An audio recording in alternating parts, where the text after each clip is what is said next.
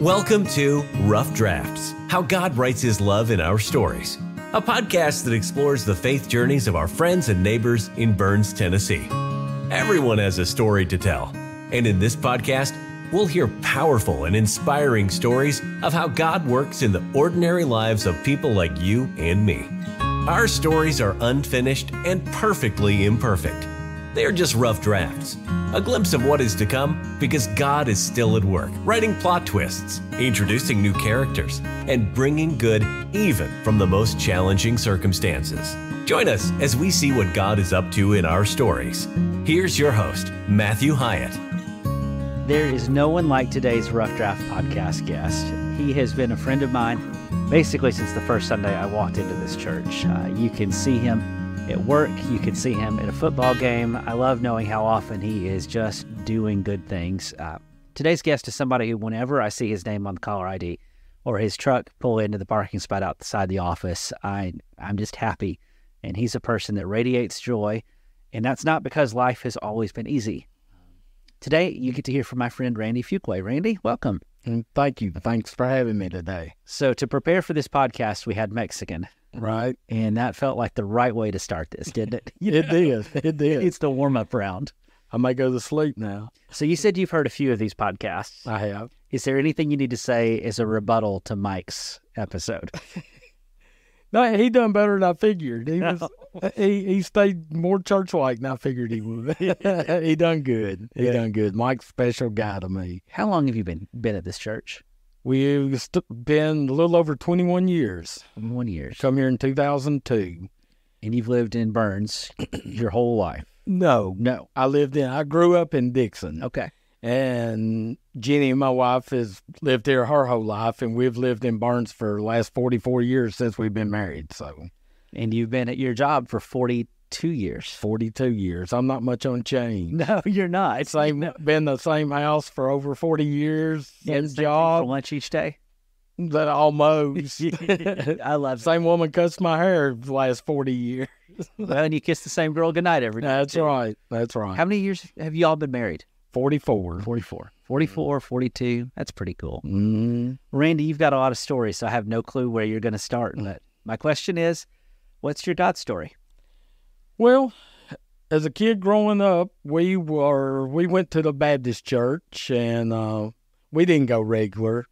We might go 3 times one month and 1 time the next month, but I'll just be honest with you and tell you that the thing that probably kept my mom and dad out of the Baptist church the most is every Sunday we go, that coming Thursday night, they would have visitation night or whatever, and the deacons would come over and not act like they were glad you came Sunday, but want you to join and more or less putting pressure on us. I remember it as a child, actually, and that actually was a turnoff to my whole family. And probably actually kept us out of the church a lot. You know, it's funny. I don't think people understand what a fine line you walk when you're trying to help people with church stuff. Mm-hmm. Because if you come to church and I don't ever talk to you, you're going to go home and say, well, I don't care about you. But if I show up at your house uninvited, you're going to say, this guy's pressuring me. And trying to find that happy middle ground is not something churches have excelled at over the years. Right. Well, this place has done an awesome job of it, because when we come here, we felt absolutely no pressure. We felt that everybody loved us from day one. And that's what, when me and Jenny first got married 44 years ago, we didn't go to church for a long time. And May Chandler, my sister-in-law, she came here probably 30 years or more ago, and she was always a good example of knowing somebody close in her family went to church. And then Mike got to going, and they were the main reason we come to church here today. They invited us one Easter back in 2002, and we've been coming practically every Sunday since. So you said if that church can put up with Mike Chandler, it can put up with me. That's actually about what I was thinking. I only said it because I thought you had said that before to me. So. But they were a huge part of us starting to come here and a huge part of my Christian life. Yeah. And me and Jenny we started dating in 1978 and got married in 1979. So she was just 19 years old and I was fixing to turn 21. So we have not only grew up together, we've grown old together. And me and her might have been like you and Leslie. I think I was definitely in love before she was. She worked at a place in the Dixon Plaza called the Chocolate Shop her senior year in high school. And it was a little pizza and ice cream place. And I had a good friend that her parents run the place. And I met Jenny there. And I was in love with her from the first day I seen her and have been ever since. So did she take some convincing? She did. She did. I finally wore her down. Well, patience is a virtue. That's right. That's right. I was persistent, if nothing else. Oh, I can relate. So, but we have, we've, seemed like was busy with the kids, and Jenny had been raised kind of in church like I had. They had been to church quite a bit. Her mom and dad and grandparents went to the Primitive Baptist right up the highway here, and we went there a few times and stuff, but they kind of move around. They just met up there actually one Sunday a month. They went to different churches. They were so small, but we started coming here, and I've loved it and loved all the people here ever since. And like I said, they never put any pressure on us about anything. They just made you feel wanted, made you feel loved, and was just glad you was coming. So that's really special. They've done an awesome job. I started doing things like helping with the Lord's Supper and stuff pretty soon after we started, but it was a good long while before I ever taught a class. I actually went to the teenage. I had never, to be honest with you, a lot of people may not know this, but I was 43 years old when we started coming to church here, and I had never been to Sunday school or Wednesday night class in my life. Yeah. So this is the only place I'd ever learned about the Bible. And so you may be thinking now, maybe we hadn't done that great a job. You don't know. But, y'all have taught me everything. The teachers and all the elders and deacons and teachers we've had have taught me so much. Well, you're one of the best teachers we have. I'll tell you a little story about that. One Wednesday night, I was in the auditorium. I'd been coming here 6 or 7 years, and I'd helped with the teenage group one quarter, and Glenn Buffington was teaching the class that night. He asked me when we was leaving that Wednesday night, he said, "Hey, Randy, we're going to be out of town next week. How would you like to teach the auditorium class, the adult class, next Wednesday night?" I'd never taught the adult class, nothing, you know. And you know how I am. I have a hard time saying no sometimes, so I told him I would. Walking out to the truck at night, I'm thinking, wonder what Glenn was thinking. What in the world was he thinking, asking me to teach next week's class? Well, by the time I got my truck, was driving home, I was thinking, what was you thinking, telling him you would teach next week's class? Yeah. So, but I got through it, and my big problem with teaching that I've had the hardest time dealing with teaching is I feel like every adult in that class I've ever been in with knew more about the Bible than I did. No. And that made me, I don't know, either have to study harder or something. I don't know exactly. I did have to study hard, though, because it didn't come natural for me like a lot of people had learned it all their life. Well, your hard work was always evident, and that's one of the reasons your classes have been so popular when you've taught, is because people could tell, you didn't just show up and repeat something you'd heard, you dug in. Mm-hmm. And people can tell when it's a fresh dug meal versus when it's stale. That's true. That's true. Okay, so do you remember the time we asked you to teach from the Kyle Idleman book, God's at War? Do you remember this story?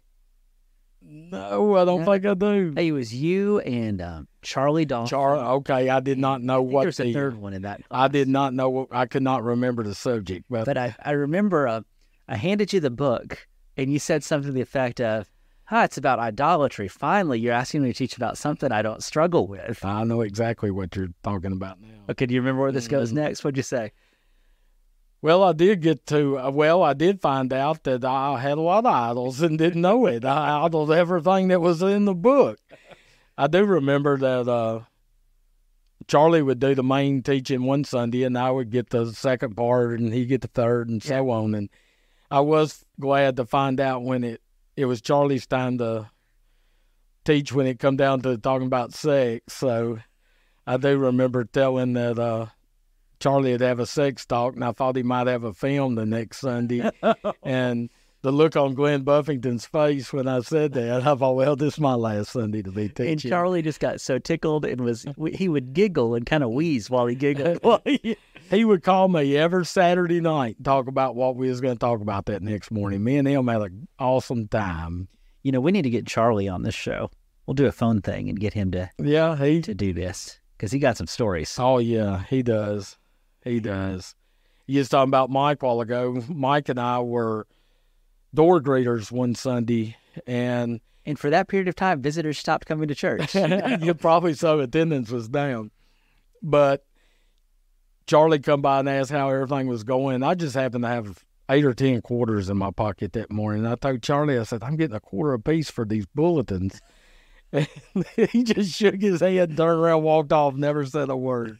That's Charlie. Good old. But that was funny.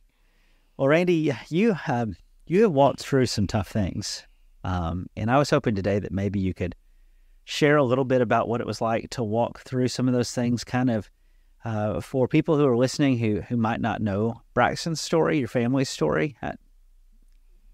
I would love to hear that story. Well, you know, Braxton was our second grandchild, and he, at the time, my son Kyle and Braxton's mom were not together, so Kyle was living with us about after Braxton was probably 18 months old. So me and Kyle has been a firefighter most of his life, and he would be working 24-hour shifts a lot. So when he wasn't off from work and when he was at work, Jenny and I would have Braxton for 24 hours at the time. So if we went out to eat, went to a movie, whatever, Braxton just went with it. He was almost like a kid instead of a grandchild. Yeah. Because we were just with him so much. And got super close at the time. We just had 2 grandsons, Christian and Braxton, and we were very close to them because that's all we had at the time. Now we have 7, and they're spread out a little more what we get to do with all of them. But at the time, with them living with us every other weekend and then every other week during the summer and on holidays, we just got super, super close to him. And Braxton was really a special little kid. And I always tell people that I think God made him so special because he knew he wasn't going to be here long. And we were, you know, life went on, and Braxton one day started complaining of having a headache some, and his mom one day at school, the teacher complained about having him saying he had a headache, and his mom carried him to the doctor, and the doctor told her, said, hey, I really don't believe anything's wrong, but we will send him to Vanderbilt to get a scan just for peace of mind, more or less. And then when we find out he's got a brain tumor and when they took it out and sent it off, it was brain cancer, medulloblastoma.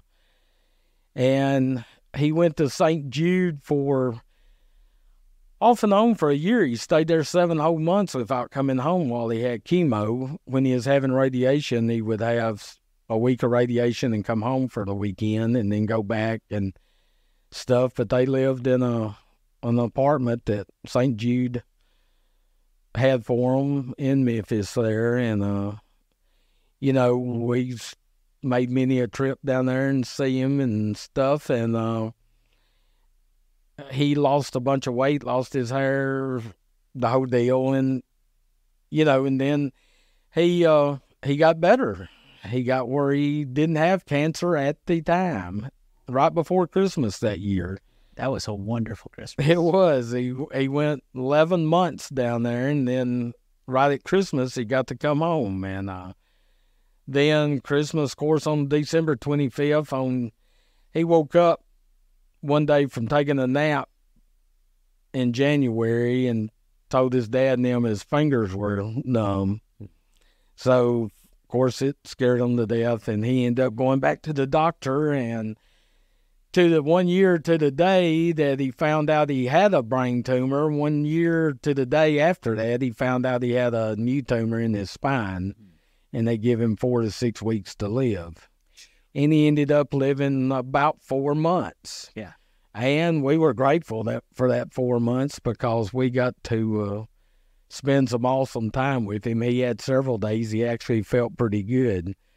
And we went fishing, and he even got to play ball. He loved baseball, and he got to play with his team 6 months before he found out he had cancer. His all-star team and 6-year-old all-stars won the state championship in East Tennessee, and he just loved baseball.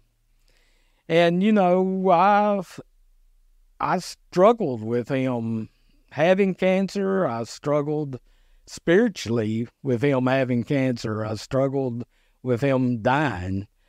And it was the first time I'd ever got on my knees and begged God for something. Begged him to take me and let him live. And that just wasn't God's plan. But God did answer my prayers. He don't have cancer anymore. He's in heaven, and I truly, truly believe that I'll get to spend eternity in heaven with him. So we had I don't know how I could have took going through that whole experience without God. Now, sometimes me and him wasn't on the same page. You wrestled a little bit? I did. I can remember one night in particular when he had his feeding tube put in his stomach. It was probably just a month and a half, 2 months in to him having cancer. And we were down in Memphis, and he got to go home from, at the time he was taking radiation, and he got to go home to the Ronald McDonald house. At the time, that's where they were staying. And I can remember them loading him up in a van in a wheelchair, and it was raining and thundering and dark. It was done nighttime, and we carried him over there, and I had to park in the back of the Ronald McDonald house and watching at the time, 7-year-old, just turned 7-year-old at the time, watching a couple of guys unload your grandson out of a van in a wheelchair when he's hurting and sick and got cancer. It wasn't easy to take. I can remember I went and parked our car, and Jenny and his mom went on into Ronald McDonald house with him, and it was raining, and I remember looking up at the sky and asking God, where was he? But he was there.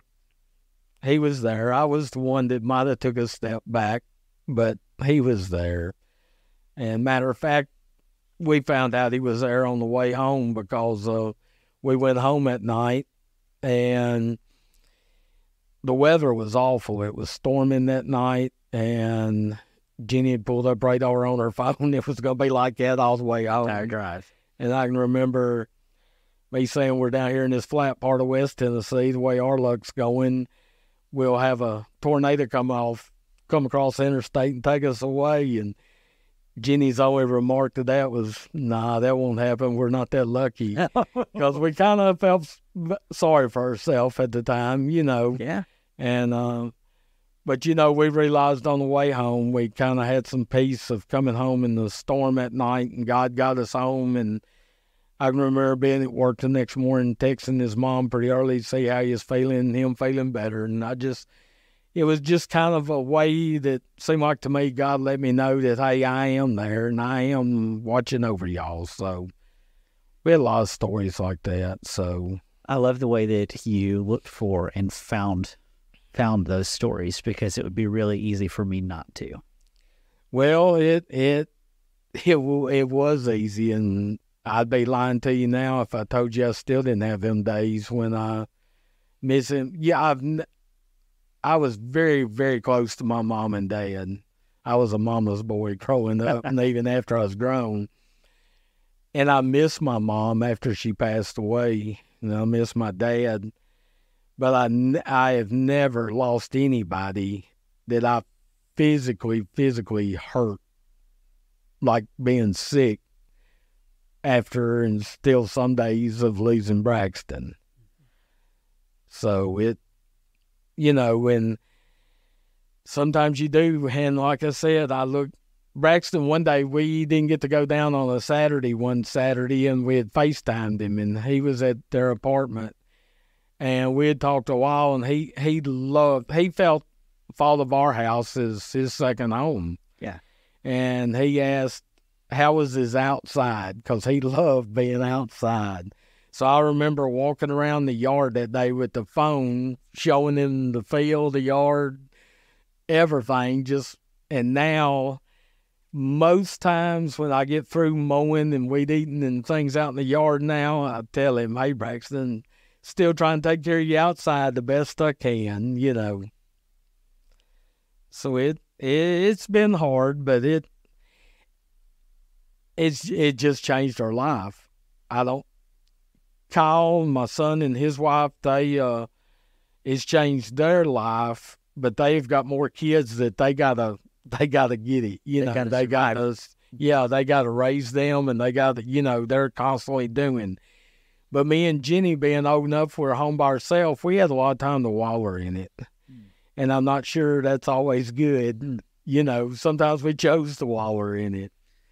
But sometimes wallow in it's all you can do for a while. I think sometimes people are almost like, cheer up, get over it. And that's not helpful or healthy or realistic. Well, I remember about a year after he passed away, my primary care doctor, his nurse, lost a 8-year-old. Maybe she might have been 10 by the time she died. Mallory's Miracle. You remember Mallory Guthrie? Yeah. Her mom is my nurse to my doctor. And I asked her one day at the hospital, I said, how long is it before you quit feeling like we're feeling? She said, I can't tell you because I'm still there. So it's going to be something we carry around with us for the rest of our life. It just is. I mean, there are not very few hours out of the day goes by I don't think something about him or something remind me of him or bring up a memory or, but my main memory is being so thankful that Jesus got on that cross and died for me and him so we can be together one day. Yeah. One of the hardest things I saw you do was do that funeral. Now, I haven't been to a whole lot of funerals that played Ludacris. That was new. My first. All I Do Is Win, right? What the song? But it was just perfect. Mm-hmm. And I hope that the other guy never hears this, but there was a preacher up there who preached part of the funeral. But he was entirely irrelevant because you got up there and you shared the stories, you told the truth, and it was one of the most beautiful things I've ever seen happen in a church. Well, I appreciate that. That right there was should make anybody realize they're a God, because I couldn't have done that without God. Yeah. And I've actually wondered since then how I did get up there, because I can cry coming home from work getting to think about him. But the only thing about that whole funeral, the things I said that I've been disappointed in, is one of the things I said is that I hoped I didn't let anybody go down in their faith in God or their faith, and I've let it affect me some. Yeah. I mean, for a fact, I don't come to church quite as much as I used to, and I can't tell you why. Well, the preaching here is bad. That's one reason. So, we can let you off the hook there. But, I've struggled with it. I still struggle with it every day. I mean, I just do. And it's just something I'm going to have to work through myself. And I'm not mad at God, I have been a time or two over all this. But, another thing I look at too, God watched his son suffer and die. And he could have stopped it and didn't. And, of course, I couldn't have stopped it. So he knows what it's like. He knows what I'm going through, and he understands, I think. So, hopefully my story will help somebody in the future, that's my hope. So in this process, what was helpful to you? Was there anything you did, anything anyone did for you? What helped? I can tell you exactly what helped the most about this church during the whole thing. We got meals brought to us, and hey, that was awesome because we'd come in from the hospital or come in from St. Jude or come in, and have meals. They even carried meals to Kyle and them. And people prayed for us. People texted us. People sent cards. People done everything they could. Yeah. But the thing that stuck out to me the most is the people here felt the same pain we did. They didn't try to say, hey, it's going to be okay, or, you're going to get over this. They knew we was hurting, and they didn't try to sugarcoat it or make it any lighter or any better. They just hurt with you. And that meant a lot, a whole lot. That's the definition of compassion, to suffer with someone, not to stand on the outside of it and look down, but to be in with. And, that's honesty, that's vulnerability, that's stuff that's tough because nobody likes to hurt. So it's really easy to stay just outside of it, I think. I've told you the story of I thought we met Jesus one day. The Chick-fil-A story. The Chick-fil-A Tell that story. We all went in between Braxton's radiation and chemo. We went to Gulf Shores for a few days because he loved the beach. He loved the beach. This is the last time he was ever at the beach. And we stopped on the other side of Birmingham, Alabama, the Chick-fil-A on a Saturday afternoon, and me and Jenny sat at a different table because they had a table full and it was busy and stuff. And as soon as I sit down, I noticed this older gentleman that was dressed about like I do when I'm at work. He had on blue jeans and an old T-shirt, and he didn't look like he had a whole lot. And he was just drinking a Coke or tea, or he just had a drink. I didn't see any food. And I'm sitting there thinking, you ought to get up and ask this man if he wants something to eat. And he might have done ate and just been sitting there relaxing. I don't know, and we'll never know. Right. But he was sitting there, and I noticed him looking at Braxton. It was easy to tell he was a cancer patient. He was thin, he was pale, he didn't have any hair.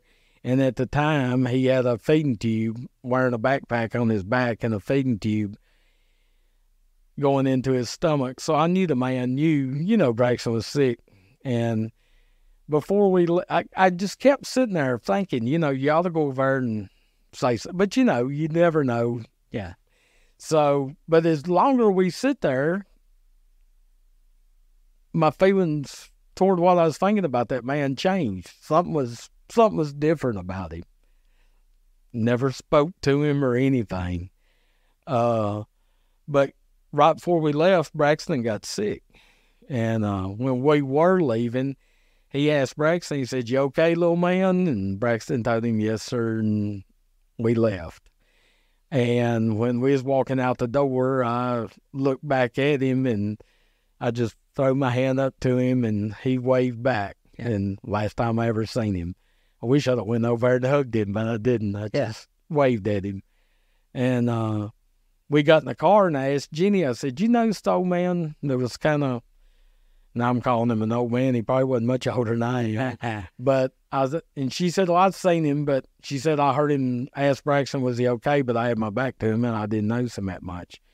And Matthew was kind of weird. The rest of the way to Gulf Shores, we still had another 4 hours of driving. I just felt really peaceful driving. We didn't have the radio on. Jenny and I were just riding together, and it was just a peaceful ride the rest of the way down there.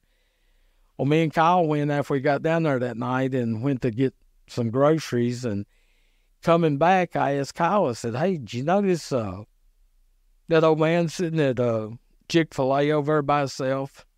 Immediately, tears started coming out of Kyle's eyes. He said, yeah. He said, I thought that was Jesus. And I said, yeah, me too. You know, and Kyle, after we got back and put up groceries, I didn't talk to him the rest of the night, really. And then Sunday morning, we were sitting out, and Kyle said, hey, guess what? I said, what's that?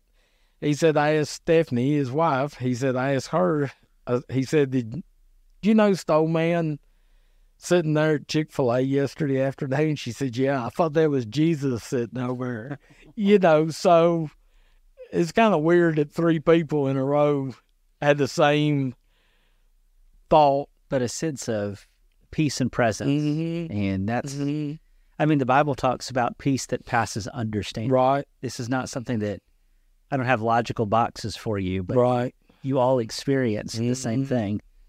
And that's pretty special. It is. I think sometimes we think God only shows up in the Old Testament or in burning bushes or lightning bolts. Right. But Hebrews talks about entertaining angels unaware. And I just wonder, maybe. Yeah, you don't know. I can remember James Hinkle telling us that he's had many people come up and say, when I get to heaven, I'm going to ask God, why did this happen?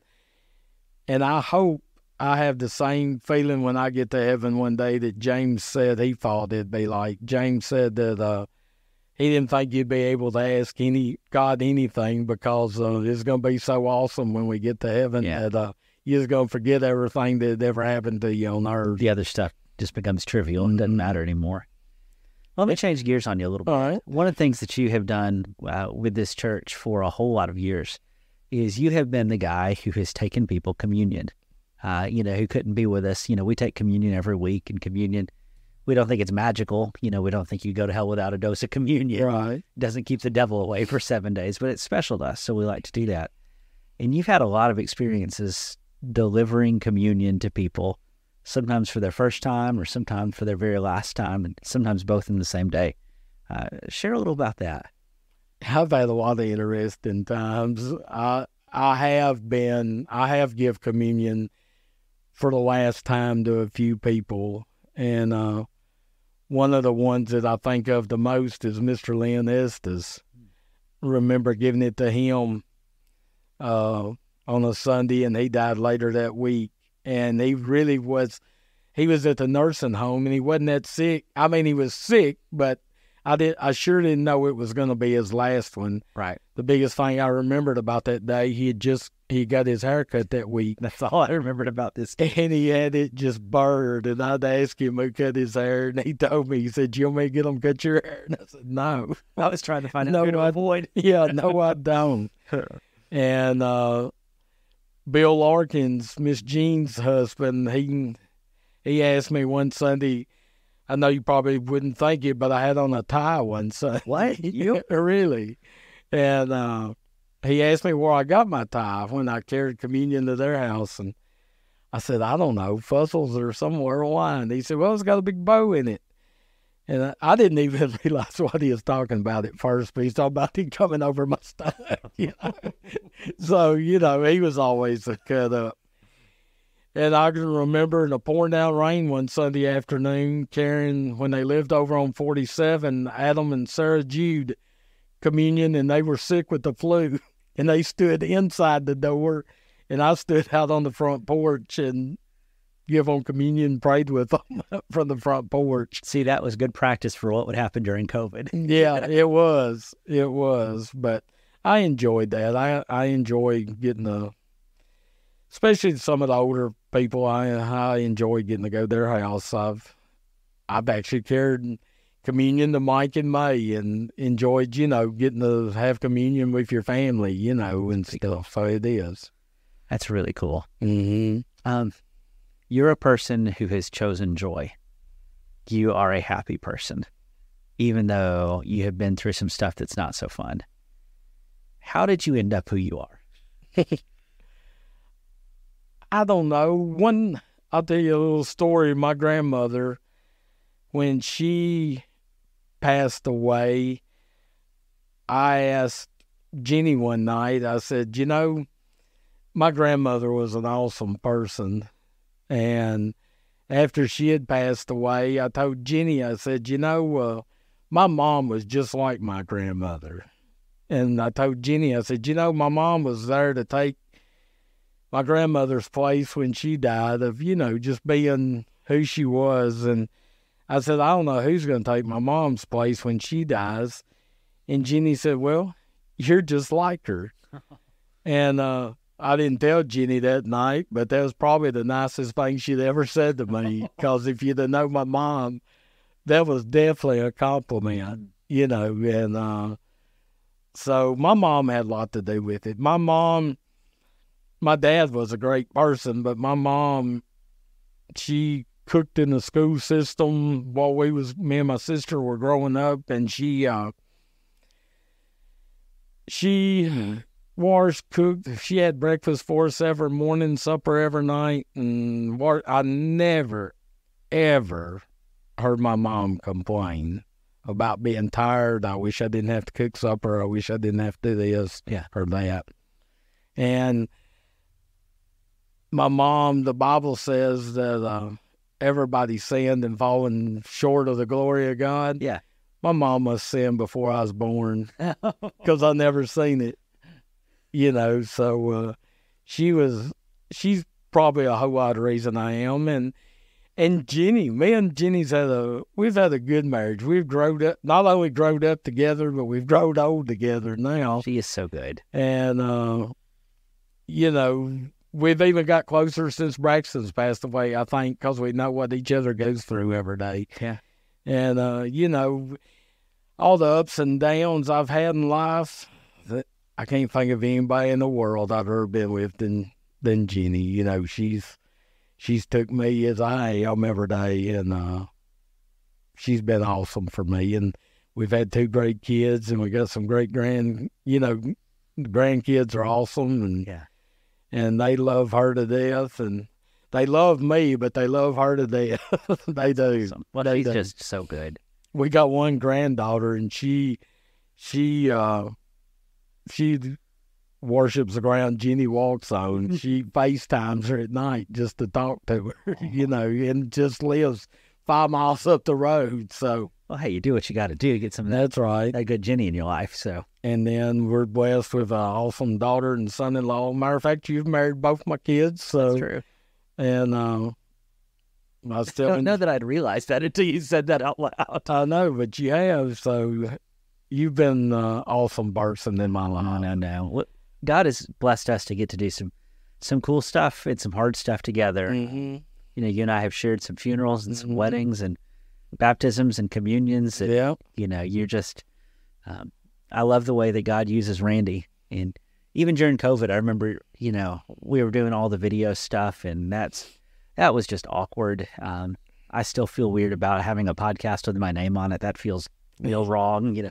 Mom always, growing up, would say, fools' names and monkeys' faces off appear in public places. Really? So, that's good. when you got your name on a podcast or a video on the internet, I always felt like that when we recorded those videos during COVID, it was halfway between like one of the prosperity gospel televangelists asking people to send in their money and a Taliban beheading video. So, it was different.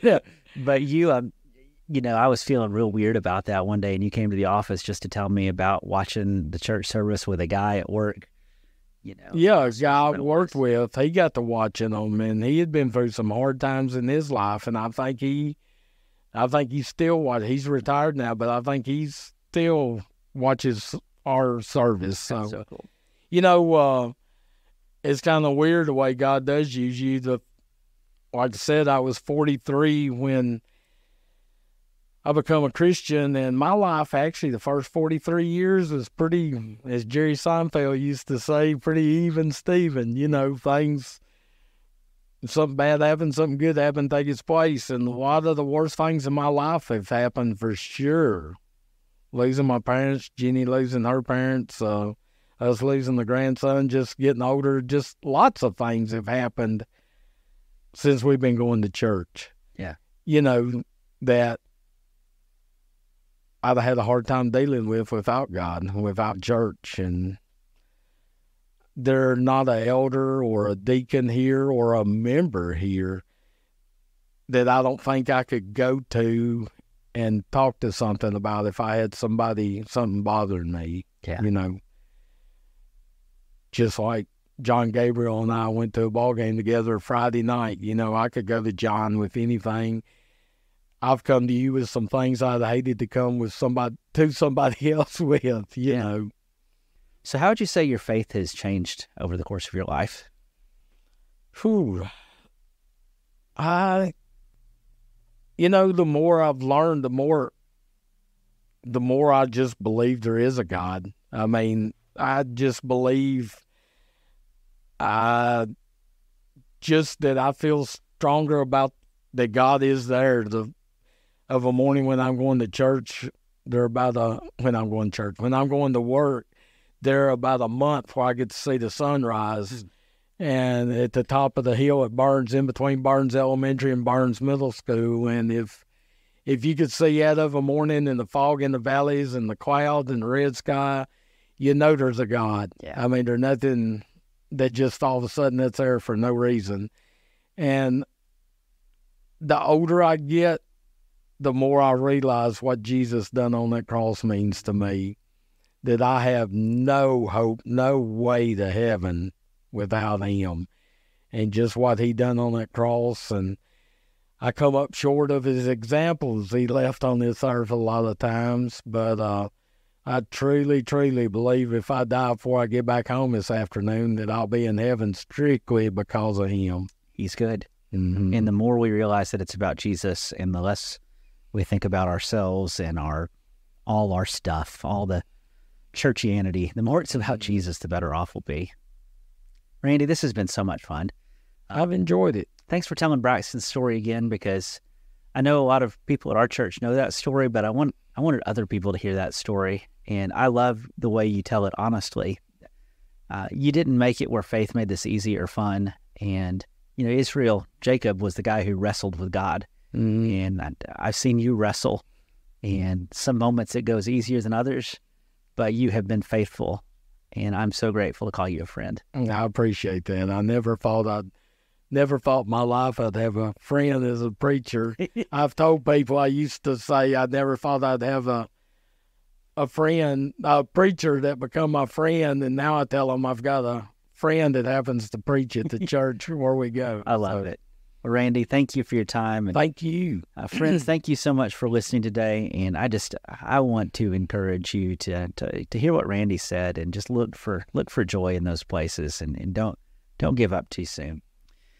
You know where to find these episodes. You're listening to this one now. So these episodes are on Apple Podcasts and Google Podcasts and the Amazon thing and Spotify. You know where they are, but it helps us a ton.